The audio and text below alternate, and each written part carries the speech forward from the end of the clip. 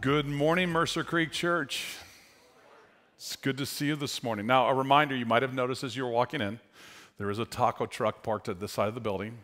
You will have delicious tacos prepared for you if you stay around and choose. We want to encourage you, come stay with us. We're going to have a great time just hanging out with one another, getting to know each other. There's some games outside for kids too, so make sure you stick around after the service today. We want to eat and have fun together.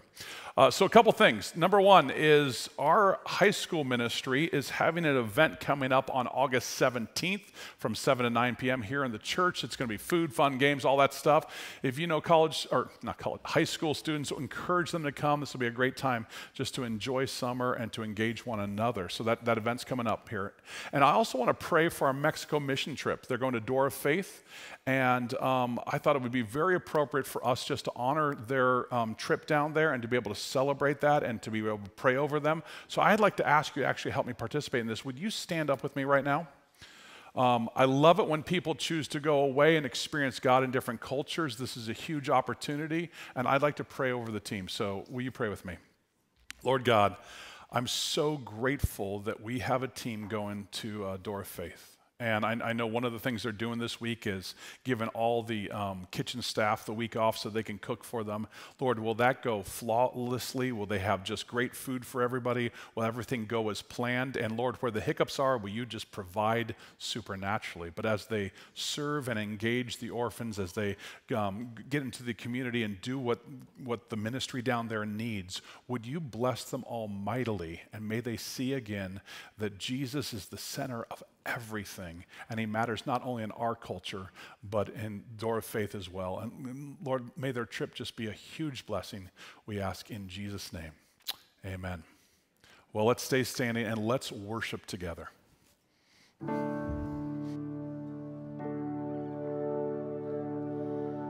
Praise God from whom all blessings flow.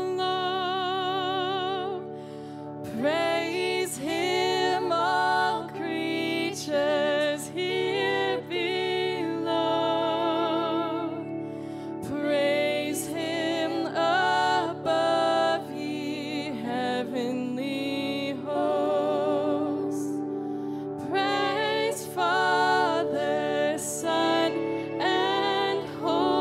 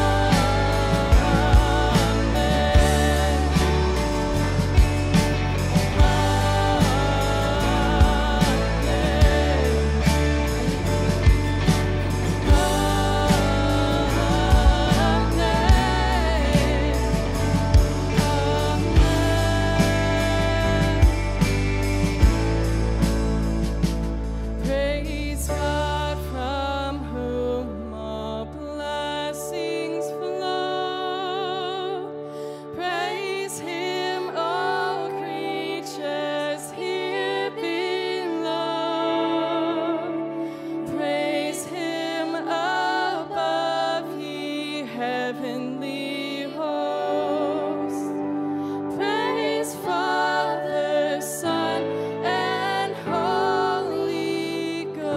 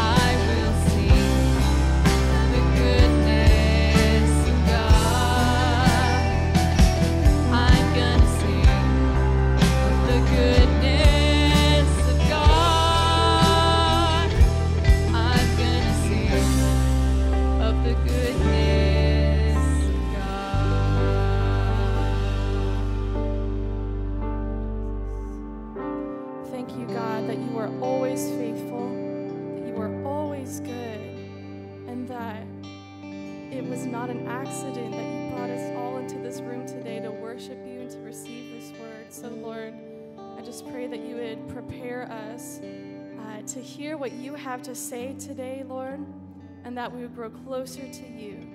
In Jesus' name I pray. Amen. You may feel free to be seated. As we continue our time of worship today, we want to take a moment to give our tithes and our offerings back to the Lord. And as we do that today, I want to challenge you to maybe think about it a little differently. I know when I give my monthly tithe, I go online and kind of go through the motions of almost like how I pay a bill. But today I want to remind you what we do in our giving, it's sacred. It's an act of worship. It's an act of obedience.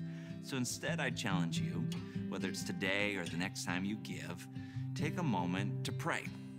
And I want to encourage you to pray a couple of different things as you talk to God. First, take some time to worship, to thank God for how he has provided for you, to be reminded as you worship that everything you have is a gift from God, that he is your provider, and that as you give, you are giving in obedience and giving as an act of worship. So take some time to pray. And as you pray, maybe even take that bold step of faith and say, God, what is it you are calling me to give today?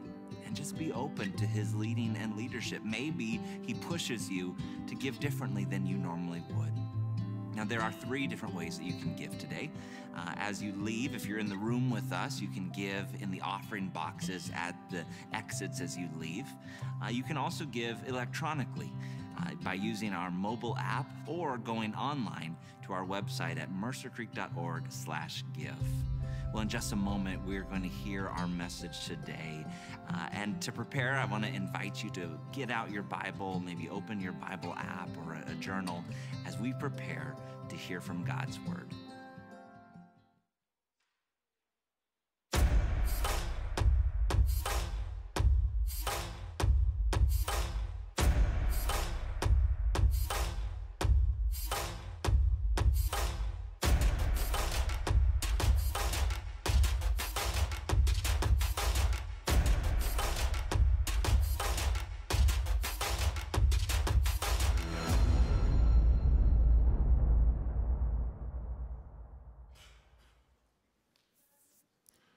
I want to have a quick family moment before we jump into the message.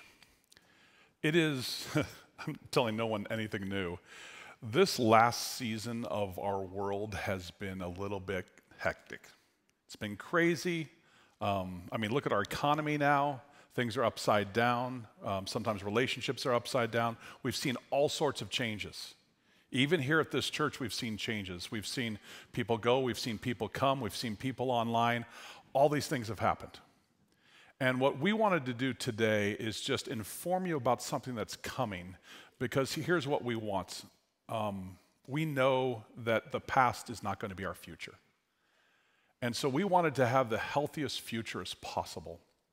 So next month, we're going to be starting something that we're going to do for, it'll be open for the month, but essentially, it's something called the Peak Assessment.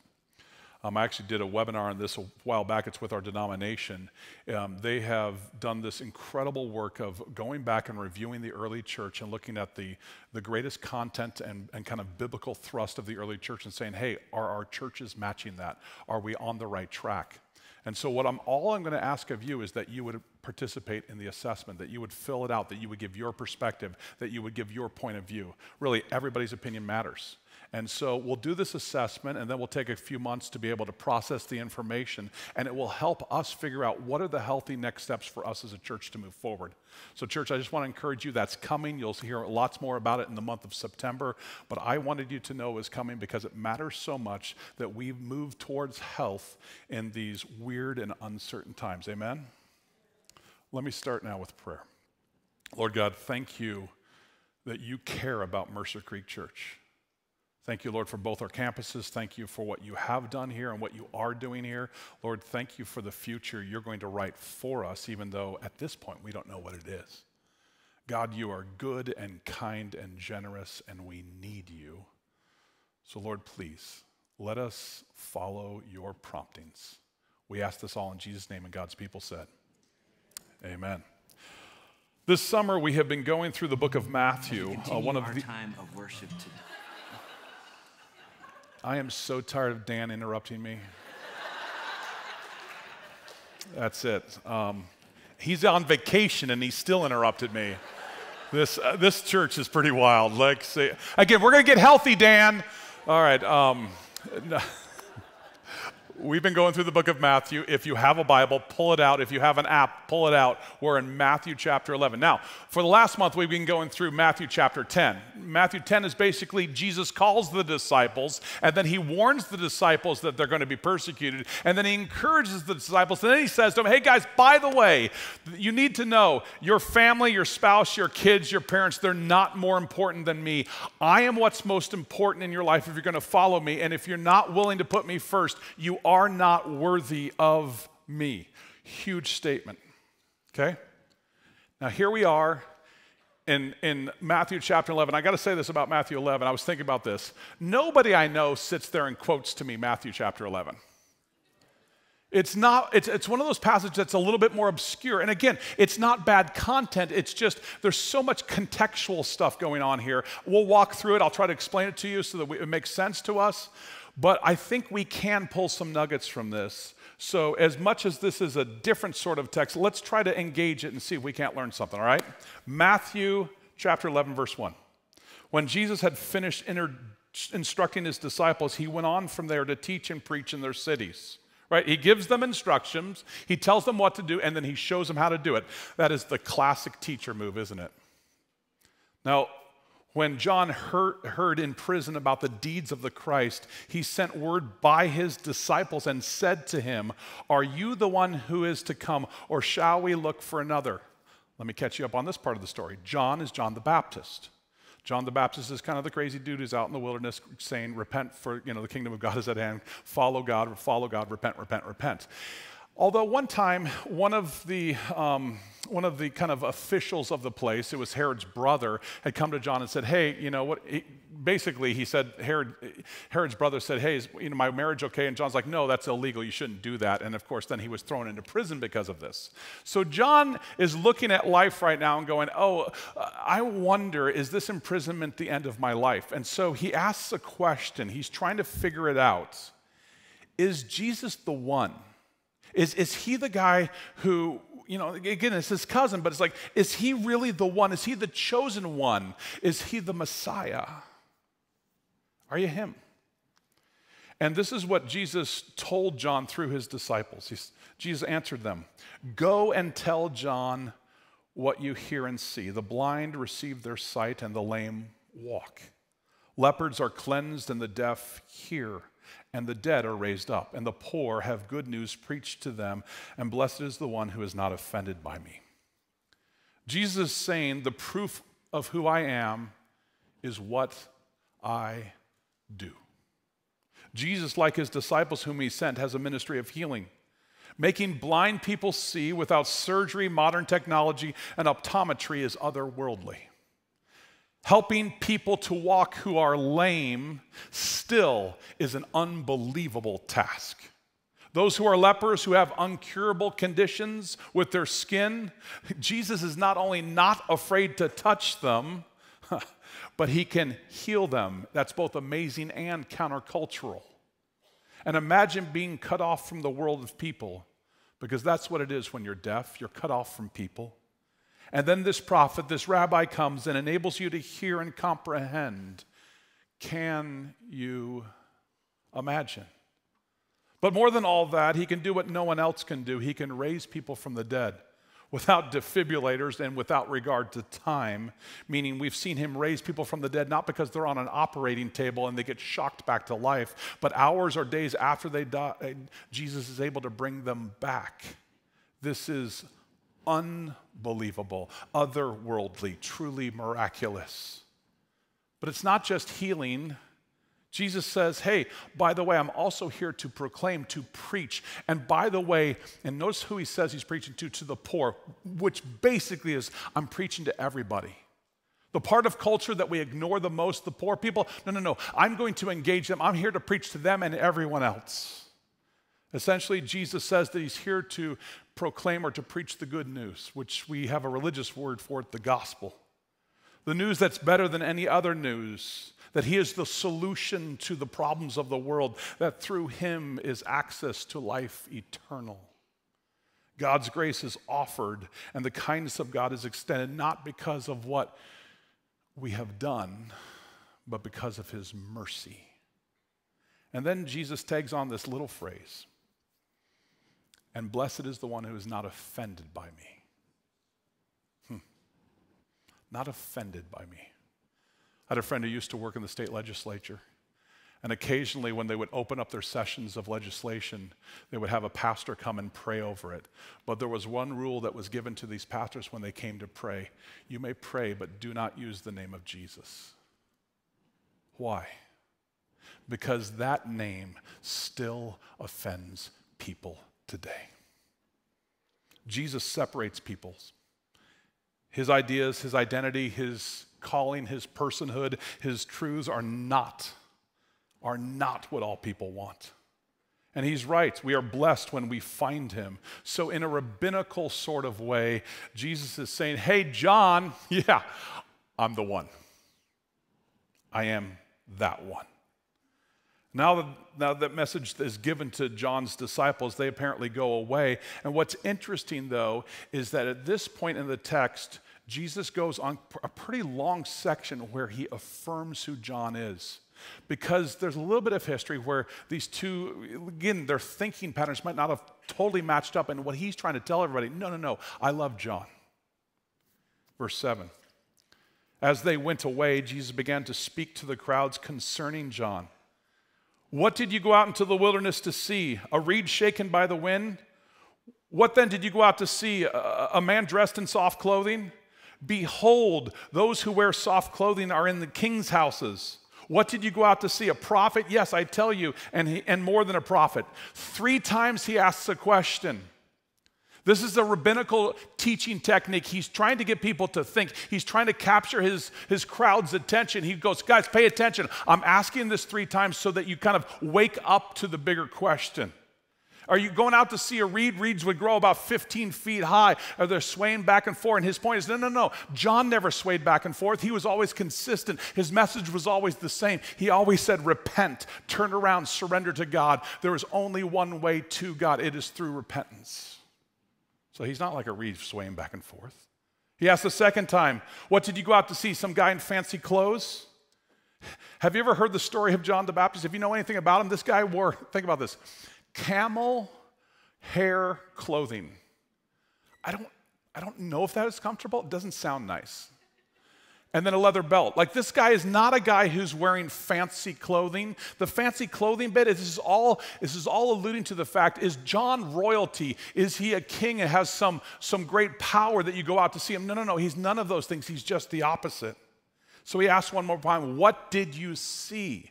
Again, Jesus is piquing his listeners' interest. He's trying to get them to pay attention. And finally, he answers his rhetorical question. You saw a prophet. That's what John is. John is a prophet. But the title of prophet is not enough for John. Jesus is proclaiming he's actually even more. So if any of the crowd were wondering whether or not Jesus was upset with John or against John because of the earlier question, what they just witnessed was a masterclass in support. But he's not done yet. Verse 10.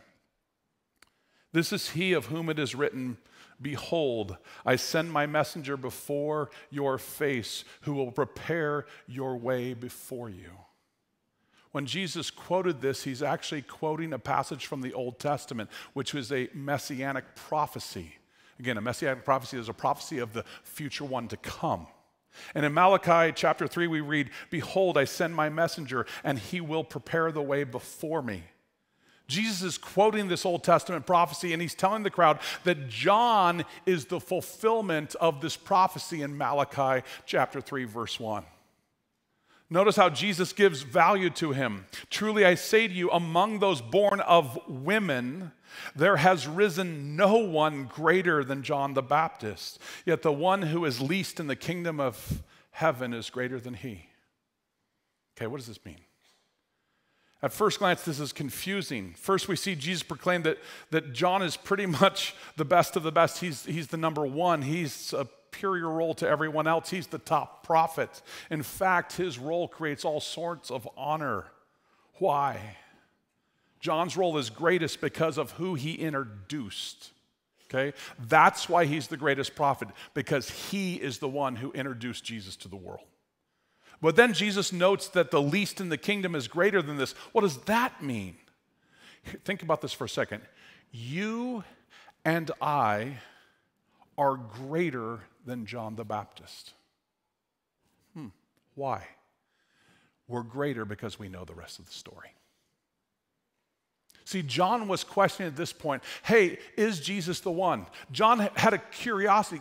John is like related to Jesus. He baptized Jesus. He's been around Jesus. He lived, in the same region as Jesus, and yet he still wasn't sure. But we know the rest of the story. Today, as believers, we have a greater role than the greatest prophet because we know the whole story. Doesn't that feel like Jesus is entrusting us with something special? Well, at this point in the text, Jesus also notes the craziness of the living conditions where they are at this point. From the days of John the Baptist until now, the kingdom of heaven has suffered violence, and the violent has taken it by force. And the truth is, that's true in their area of the world. For that Jewish culture, which is considered a sect within this greater Roman Empire, yeah, they've known violence. It's been a rough go. It would be really awful to live in an occupied land. We know nothing of that. I'm sure the statement about violence would ring true, especially with John and his disciples, because there's John sitting in prison right now. He knows the effects of what violence happened, and he will know even worse pretty soon. But then Jesus continues, for all the prophets in the law prophesied until John. And if you are willing to accept it, he is Elijah who is to come. He who has ears to hear, let him hear. Now, this is an obscure reference here. But again, same book we go back to, the book of Malachi, chapter 4, we read another prophecy that says this. Behold, I will send you Elijah the prophet before the great and awesome day of the Lord comes. Again, this too is a future prophecy. Let me explain its meaning. The name used here, Elijah, is a reference to the Old Testament Elijah, who is the great prophet of old. And what this verse is symbolizing is someday there will be another great prophet like Elijah. Elijah is a symbol, okay? And this prophet will come to herald the Messiah. Jesus is saying this, listen up. If you can actually hear, pay attention. John is Elijah, and he's preparing the way for Jesus. Again, do you see how affirming Jesus is of John? This section of the Bible really got me thinking about reputation. I want you to ponder this for a second. What's your reputation? How do others think about you? Because remember, reputation is not what you think about you. It's what other people think about you. If Jesus was here right now, what would Jesus say about you? Jesus had nothing but kindness and appreciation for John. He clearly admired the man and his message. And my inward dialogue started kind of pinging at this point. Would Jesus celebrate me as well? I know we're all different with different roles to play, but are we being faithful? Church, I want to challenge you. Have that conversation with God. It might lead to a wonderful restart. It might actually lead to corrective behavior. It might be very encouraging too. Because here's what I know about each and every person in this room. Jesus loves you. This I know, for the Bible tells me so. He adores you. He loves you. You're his kid. He wants you. He wants you to follow him. He's done everything for you. God has this abundant grace that is so strong and beautiful, and he wants you to experience. Church, you are deeply, deeply loved by the author of the universe. Never forget that. At this point, Jesus shocks the crowd, though, by identifying their condition, and I think this maybe be a wake-up call for us too. But what shall I compare this generation? It is like children sitting at the marketplaces and calling to their playmates. We played the flute for you, and you did not dance. We sang a dirge, and you did not mourn. I just read this, I go, what? Like context, what is this trying to say? Essentially, what Jesus is doing is comparing and contrasting Jesus and John. In other parts of the Gospels, we see crowds and disciples of both these teachers questioning each other. And Jesus is trying to put a stop to that. So he uses illustrations about children to show how their adults are acting like children. Imagine that. Have you ever seen an adult act like a child? No, never. Well, one example says, hey, we played the flute, but you didn't dance. The idea is that one group of children offered an opportunity and the others didn't respond. Why would Jesus be making this comparison? Again, I believe it's about John and Jesus. John prepared the way, but many refused Jesus because they didn't want to hear John's message. Second example is some kids sang a sad song, but the others didn't mourn. They didn't join into the condition offered. Again, John the Baptist had a ministry of repentance, but many refused to repent because they didn't want to. And again, without repentance, we don't get Jesus. But then Jesus goes a step deeper with another Jesus-John comparison. Verse 18, for John came neither eating nor drinking, and they say he is a demon. And the Son of Man came eating and drinking, and they say, look at him, a glutton and a drunkard, a friend of tax collectors and sinners. Okay, I got to explain this one. John was an ascetic. He was an Essene, which is a very interesting Jewish sect which would live out in the desert, and basically their whole objective was to have as little as possible. These guys lived with very little, they ate very little. Their whole objective was, I don't need to focus on the material stuff, I need to focus solely on God himself. And to some religious people today, they looked at that and thought, God, this guy's a wacko. What did they use? They said, oh, he has a demon. Yeah, that's easier. He doesn't eat enough. He's crazy. He doesn't like tacos. This man, no good. Then the Son of Man came eating and drinking, and they say, look at him, a glutton and a drunkard, a friend of tax collectors and sinners. Again, then the opposite happened. See, Jesus just came and he acted normal. He ate what normal people ate. And because it wasn't John's sect and it wasn't the Pharisees, they were all like, oh, look at you. You eat on the Sabbath and you do all these things and blah, blah, blah, blah, blah. Again, he couldn't win either. And they said, and so they called him a drunkard and a glutton, which if you were a prophet and you had those titles, you were to be killed because that's not allowed for prophets. And then on top of this, it seemed like Jesus was able to befriend everyone, and there was undesirable people that religious people didn't like to befriend. So then, and Jesus knew how to throw a party, so it's like, ooh, I don't think, Jesus is not a good guy. I do not doubt that these different accusations were untrue. I believe these were actually true illustrations, and I'm confident that Jesus and John probably heard this stuff. But I want you to notice the last little sentence that was tucked into verse 19. It's brief, it's simple, but it's profound. Yet wisdom is justified by her deeds. John was accused of being a false prophet and was imprisoned for speaking the truth. Jesus was dismissed because of his supposedly outrageous claims and was ultimately crucified.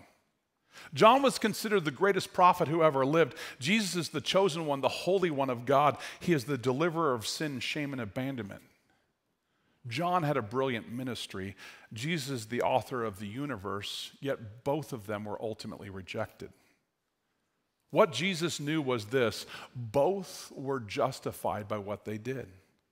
They served, they loved, and ultimately they did what God asked them to do. But that wasn't enough for the religious people of their day.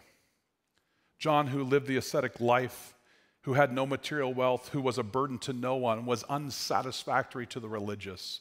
They found fault in him and called him a devil because no one in their right mind would live in such an eclectic lifestyle. Jesus, the Son of God, lived as other men lived. He did not practice the way of John's sect. He ate food like the normal culture did, but were they satisfied with him? No, he befriended the wrong people and apparently knew how to throw a good party. What is Jesus' point? Wisdom is justified by action, by what you do. What you do actually tells the real story. But wow, we get caught up in the religious junk, don't we? We dismiss people because they behave differently. We condemn people because they don't agree with us. We reject because they do it a different way. We demean because we believe our way is better. We harbor anger towards those who value different things. We verbally assault, yet we give ourselves a pass on our own sin. It's kind of like that thing you've heard before, heads I win, tails you lose.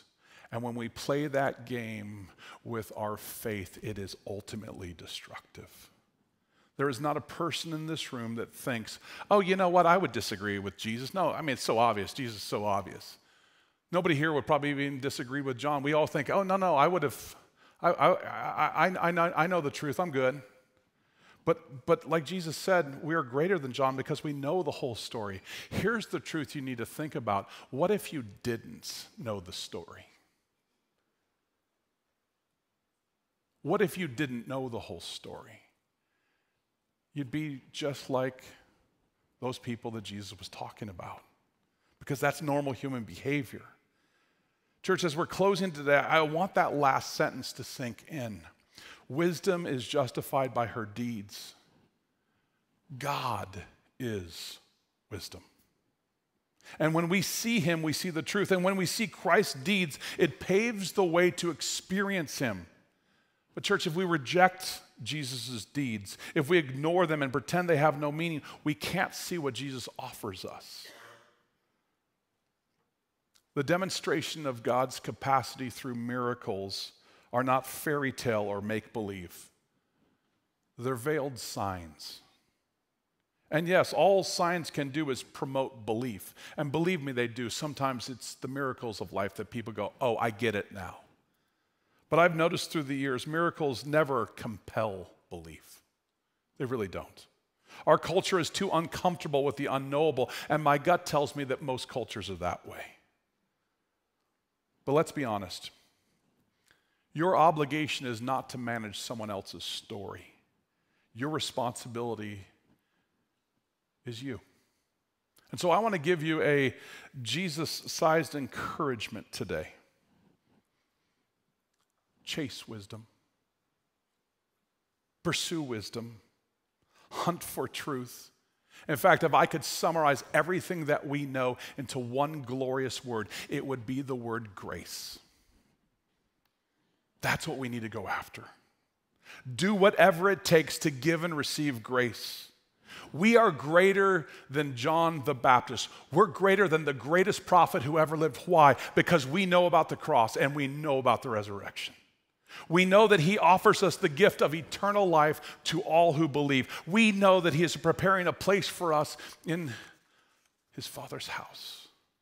We are greater than John because we know the whole story. And what makes Christianity so good in the first century is what makes it great in the 21st.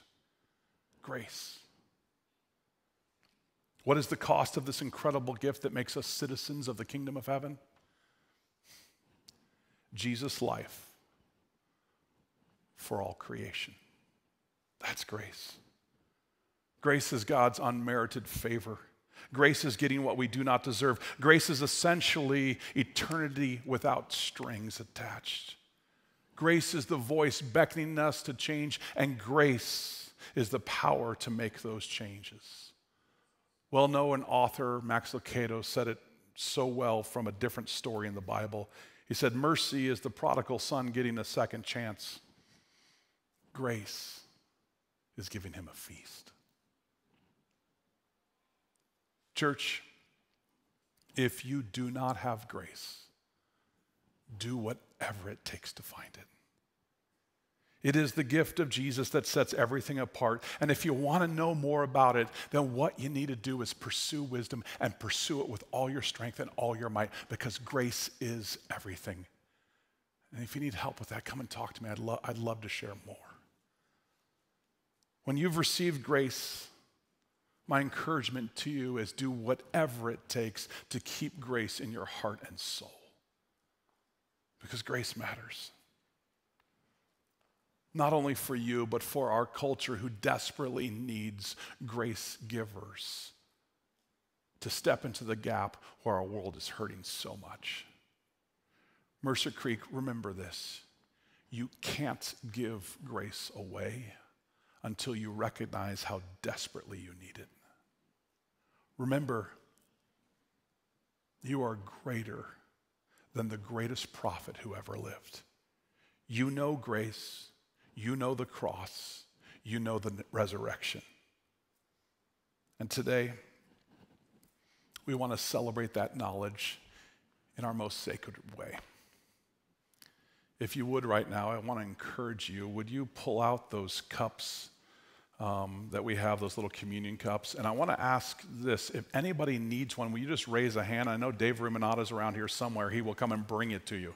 Dave, where did you go? He just left. Oh, there he is. Dave, hands are up right here. Keep the hands nice and high. Dave is coming. Just keep your hands up, and he'll come. One of these guys will come and find you. And what I want you to do is open up the lids on that. It's annoying. It's plastic. It's loud. Open both lids. First the plastic one, then the metal one. Open them both up. I don't want to hear plastic later. Right now, we have no grace about plastic. So open them up. Just get those all open, and then we're gonna do Holy Communion together as a church.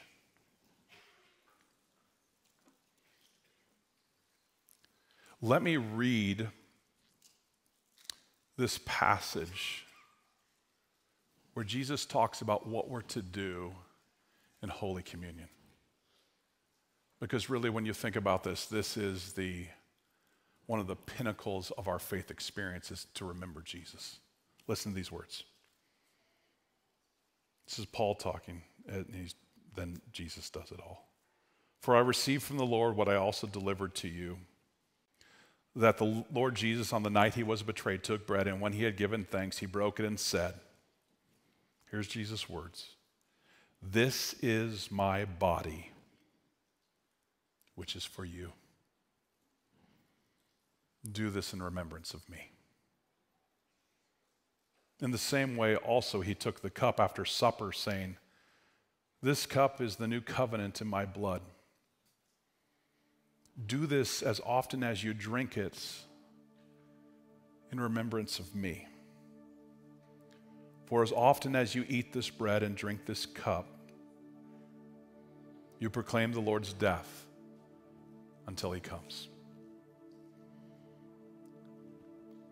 Church, I want to encourage you to take your moment right now with the Lord and do the one thing he asked. Remember him. But let's remember his grace. Let's remember that he has given us the knowledge to be greater than the greatest prophet. Let's remember that God did everything so that we can have right relationship with our Father in heaven. And it's not based on us. It's based solely on the grace that he gives. And then after your moment of reflection, in your own timing, take the elements and celebrate the God who has given you so much.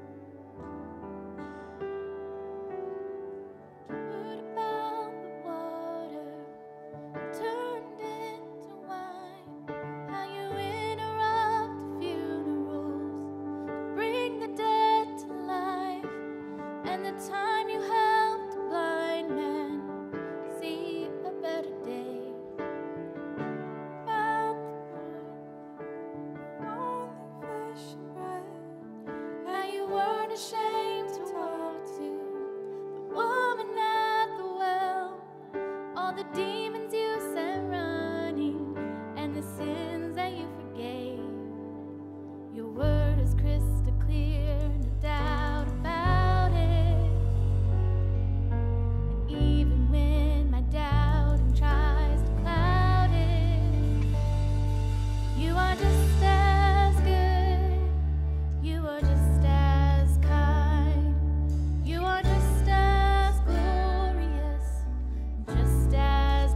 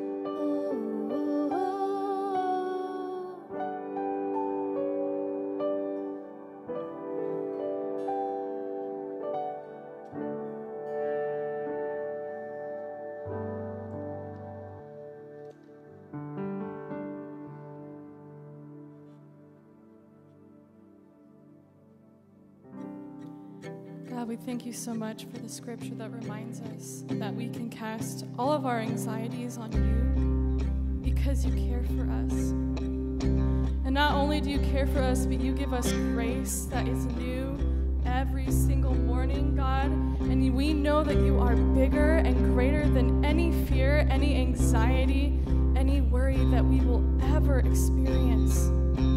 So God, I pray that as we sing this last song today, that we would truly just let go, that we would give all of our burdens to you, Lord, that you would free us, that we would receive more of your grace.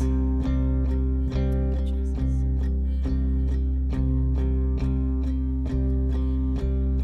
You unravel me with the melody. You surround me with a song of deliverance from my enemies, till all my fears are gone. I'm no longer a slave to fear.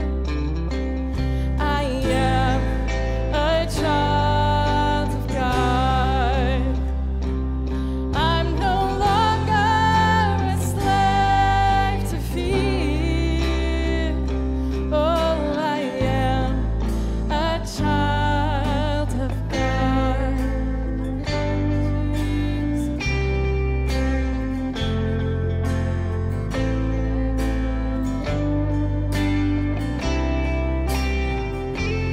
From my mother's womb, you have chosen me.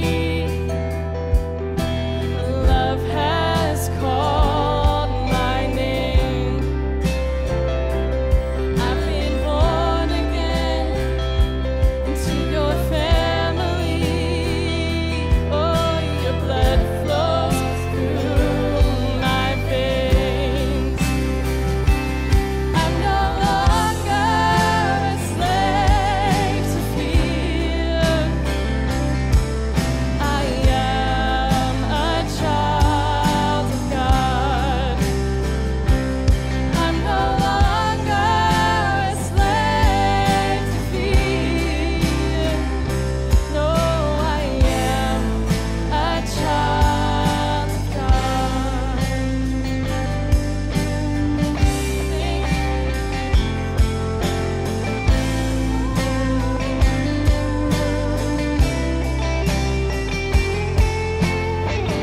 You split the sea so I could walk right through it. My fears were drowned in perfect love. You rescued me so I could stand and sing. I am a child of God.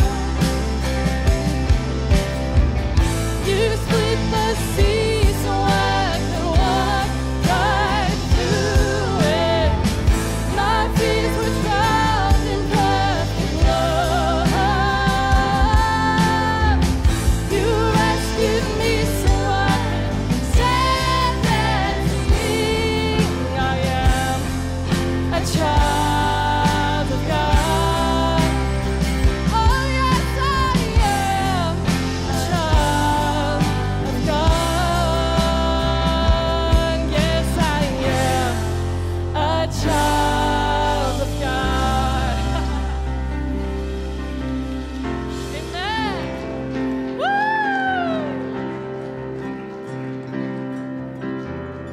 Sing this out. 'Cause I'm no longer a slave to fear. I am a child of God. I'm no longer a slave to fear. Oh, I am a child of God. Amen. Thank you, Jesus. Amen. Woo! Thank you so much, God, that we get to celebrate you and that we get to come together and worship in freedom. Jesus, I just pray that you would remind every soul here about your grace and about your love. In Jesus' name I pray, amen. Hey, Mercer Creek, thanks for joining us. If you enjoyed the service today, you can do one of the big 3 button pushes. That is, subscribe to our channel. You can like us and you could share this video with your friends or family. If you're in a small group or microchurch, you can engage discussion with one of these questions. First of all, what word or phrase stood out to me from the message? Second, what impacted me? And then third, what are my next steps moving forward? If you want to go deeper in your discussion, the link to small group questions is below. And once again, thanks for joining us.